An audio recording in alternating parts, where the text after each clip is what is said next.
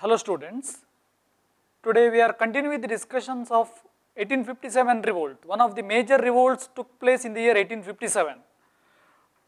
Political administrative causes, and also another one important causes for 1857 revolt was the economic causes. Indian economy was mainly exploited by the British company. The primary motto of the political domination of India by British as a means of economic exploitation. First they colonized the territories,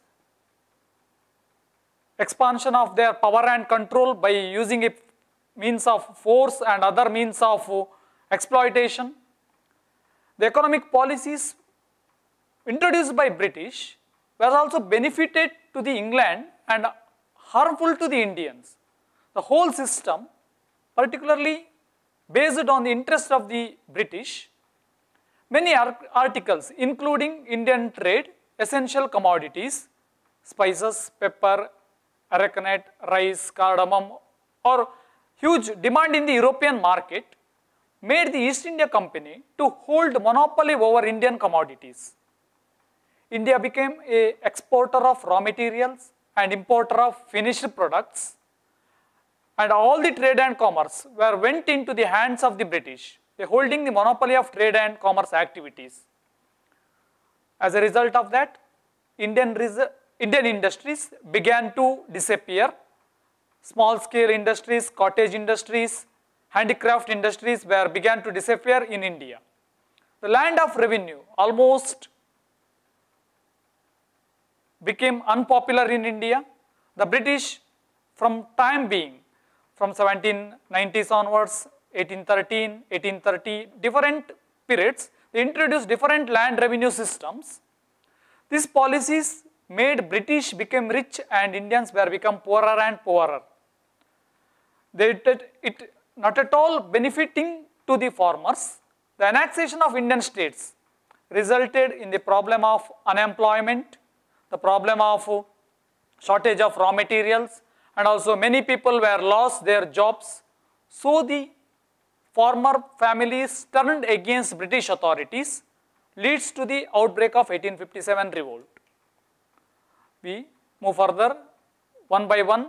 What are the economic criteria leads to a 1857 revolt? First one, the company's monopoly in trade, both internal and external trade was monopolized by British servants. Indian merchant has to pay both inland and foreign duties, inland or export and import duties. India became the supplier of raw materials to Britain. The whole Indian economy was changed into the suit the industrial requirements of England. As usual, we are studying in Indian history.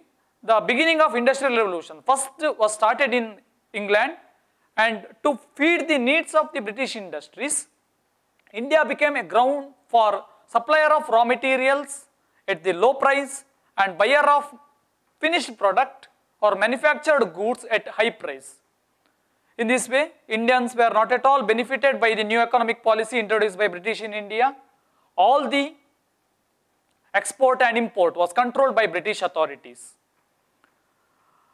Another point, the wealth of India was continuously drained from India to Europe. After the first battle of Plassey, 1757 onwards, Indian economy was completely drained by different means of source of drains, administrative charges, military charges, giving pension to the officers, along with that employment to fulfilling the requirements of the family members of the East India Company, and automatically India will be the place of drain to feed the needs of the British. It affected the cottage industries. Industrial workers moved from India countryside to the village level, and so the villages were overcrowded. The people were migrated from cities to the village level. One of the modern day historian, Dr. Ishwari Prasad, was rightly says that India became a milk giving cow to England while her own children suffered without milk. That means that Indian people were suffered due to starvation. We are not in a position to produce any manufactured goods or manufactured commodities. India will be the just marketplace for finished products, and Indian people were suffered or starvation of Indians due to the economic policies introduced by British. Drain theory, one of the grand old man of India, Dadabhai Naoroji, in his book Poverty and Un-British Rule in India, was highlighted that Indian economy was from 1757 to 1857, for about more than 100 years, Indian wealth was drained by different means: home charges, police, revenue, administration, and giving salaries to the officials. Different means of sources, the Indian wealth was drained continuously by the British. Another point, the year 1793, Lord Cornwallis, the Governor General of Bengal, introduced permanent settlement of Bengal. According to that, the zamindars became the owners of the land. The company given ownership of land to the zamindars, and zamindars were main priority to given more, their motto was to earn more profit, and they were completely neglected the sections of the cultivators. Automatically, the British companies ruined the cultivators, and the cultivators were suffered heavily due to the permanent settlement of Bengal. To provide duties to the zamindars, the peasants has to force to work in field. Sometimes during the time of famine or any natural calamities, peasants were forced to take loan from the moneylenders, and that was resulted in a rural indebtedness in India. British also introduced other land revenue reforms in India. There was Rayatwari system, a direct settlement between the peasants introduced by Major Monroe in Madras and central provinces of India. Next, Mahalwari system. That was also the system was introduced in the regions of Bengal, in the regions of Punjab, in the regions of Western India, and both the systems having its own effect. The peasants were heavily suffered due to the new economic policies. The peasants, traders, industrialists were hard hit by the new economic policy introduced by British. Large number of peasants were reduced to a mere poverty. Another factor, the economic decay of indigenous craft and small scale handicraft industries were suffered due to the economic policy of British India. Stagnation of agriculture. Indian agriculture became stagnant. To fulfill the needs of the British, Indians are forced to grow. Peasants were forced to grow commercial crops, indigo, opium. The needs of the British were fulfilled by the Indians, and that automatically leads to a stagnation of Indian agricultural commodities. It also connected with the lack of irrigation and other facilities to agriculture and its activities. Poverty and famines. Import duties were charged by British, varies from 27% to 71%. These are the economic causes primarily responsible for the outbreak of 1857 revolt. Next, we are continue with the other causes for the revolt. There was a social and religious causes for 1857 revolt. It may be easy to tolerate the British political injustice or administrative justice or economic injustice, but not easy to tolerate the religious interference of the British. Indians were not ready to accept the British interference in Indian religious policies.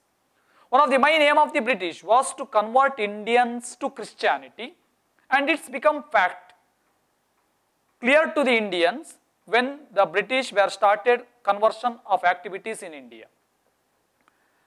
Martin Luther sent many Jesuits to India as a part of spread of Christianity, or we can say that counter-revolution, counter-reformation, beginning in the regions of Europe, and it was spread to the regions of Asia and African continent. the Jesuits, with the main motto of conversion of peoples to their religion, and present we are having evidences that the Christianity became the #1 religion in the world. Due to that, they started forcible conversion to the newly conquered, newly colonized territories, leads to the Christianity become one of the major religions in the world. The social reforms introduced by Governor General like Lord William Bentinck, Lord Hastings were also misunderstood by the people. They are not in a position to accept that the British policies, British social economic reforms were misunderstood, and they thought that they were doing it for the Indians by the main sake of that convert Indians to Christianity. As a result of the spread of education, the culture, there was also a great unrest among the people. We are having an example of that. The British introduced English education. The famous, the British educationist, we can say that Lord Macaulay, was given a responsibility of introduction of English education system in India. The year 1835, he drafted a minute plan of introducing English education system in India, and he opinions that Indians were by blood, color or race they were Indians, but they were in taste, opinion, behavior like English. Our main motto was to civilize the barbaric people or uncivilized people to the category of civilized or barbaric people. Or the British were rightly said that it is a white man's burden. They are the right person selected by God to send to India to educate the Indians or civilize the Indians. As a part of that, the British having a great responsibility to civilize Indians, and people of India was thought that it was one of the British motto to convert Indians to Christianity. Indians were also considered that inferior in their respect by compared to English. They were insulted in public places. All sort of bad words were used against Indians. The clubs and hotels of the Europeans were prohibited the entry of the Indians. Many Indians were, when they were visited European countries or United Kingdom, they were having a bitter experience that Europeans were, the board was put in front of the clubs and hotel by saying that Indians and dogs were not allowed. It is of the opinion that Indians were ill-treated or Indians were particularly degraded by the Europeans, and they called themselves as pigs or Dasyus. In this way, the British were continuously ill-treating the people of Indians, and discrimination, social discrimination was shown to the Indians, was automatically leads to an outbreak of 1857 revolt. Next point, the religious activities of the Christian missionaries. The Charter Act of 1813 permitted the Christian missionaries to enter India. Christian schools were started in India, was criticized. The Indian schools were converted into a place of Christianity. During the general famine of 1837, number of orphans, destitutes were converted to Christianity. Educated institutions started in India by the opinions of churches or Christian run education institutions, where says that our duty was to save the souls of pupils by making them to convert to Christianity, by which they honestly believed that only means of salvation by accepting Christianity or follow the principles of Christianity.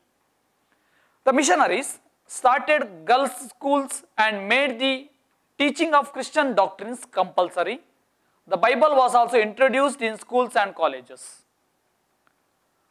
The religious activities of the British officials was also suspicious about the British activities in India, many British officers, magistrates, judges visited jails to convert to the Indian prisoners to Christianity. And converted Indians provided employment in the government services, only they were accepted Christianity or converted themselves to Christianity. Thank you.